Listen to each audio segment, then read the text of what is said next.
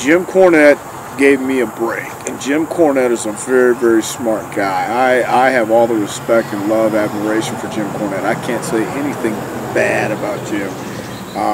He's always been more than fair with me. Gave me an opportunity when there wasn't any opportunities.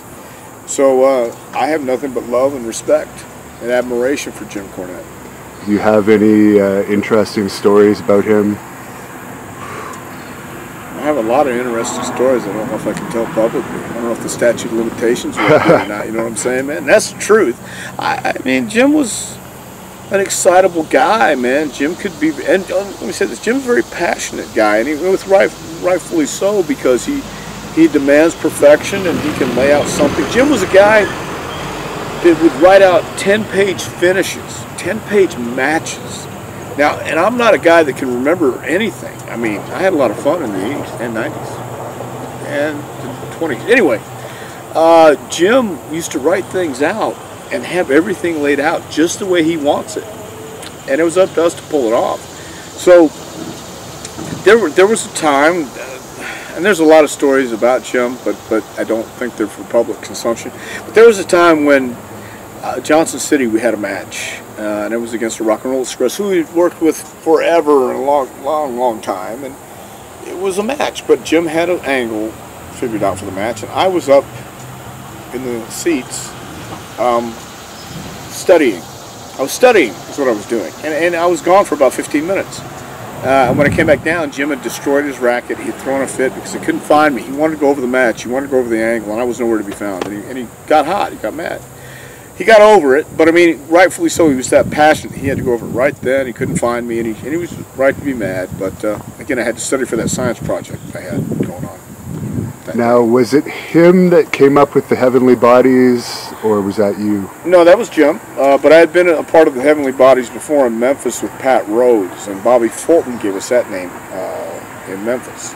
So when Jim and Stan walked out of WCW, it was Jim's idea to call us the Heavenly Bodies, and that was from, I believe, Don and Al Green earlier days. But yeah, it was all Jim Cornette.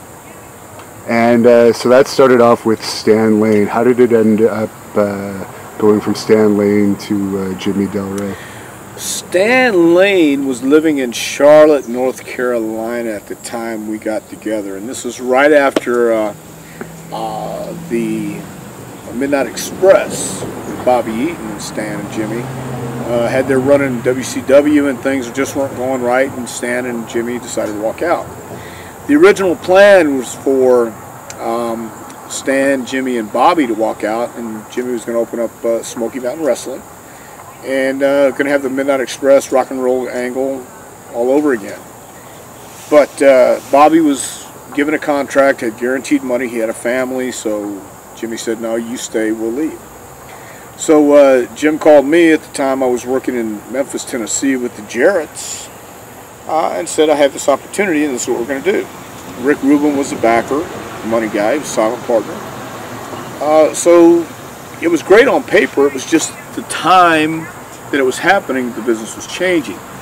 But Stan was living in Charlotte at the time, and that's kind of a commute for the money we were guaranteed going to be making for that week for him to make. And he had already been through that experimental time in his career, and he had been through that big run in WCW, and I just don't think his heart was in it as much to make those long shots and have to get a hotel and have to do what he had to do on that end of the territory. So Stan decided to quit, so that's it. And we were really in a bind. We didn't have anybody, there wasn't a whole lot of people out there to choose that could come in to be my partner.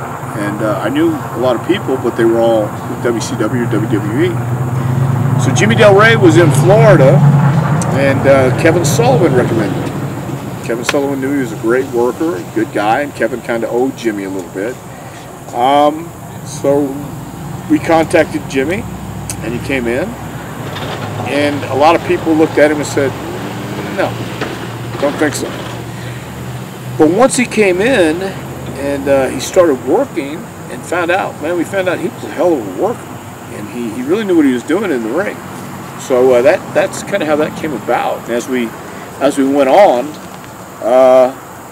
we found out that He knew his stuff.